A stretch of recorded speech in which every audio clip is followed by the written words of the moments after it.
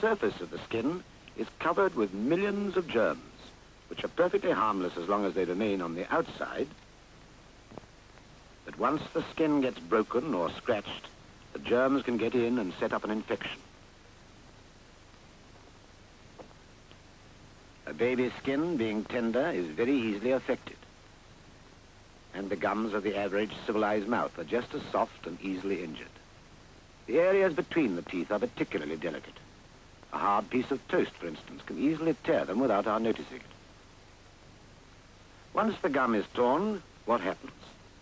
The germs live on the torn surface of the gum, and, as on the baby's skin, they set up an infection and create poison. They breed at a terrific rate, and every bite taken pushes literally thousands more through the gap. The poison from the infection spreads down, destroying the tissue, which in this case is the strands holding the tooth in place.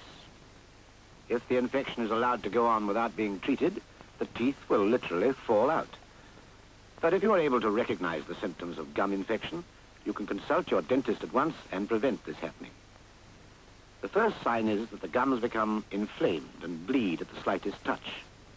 Then the infection gets deeper down between the gum and the tooth, but the gums still bleed immediately a brush touches them.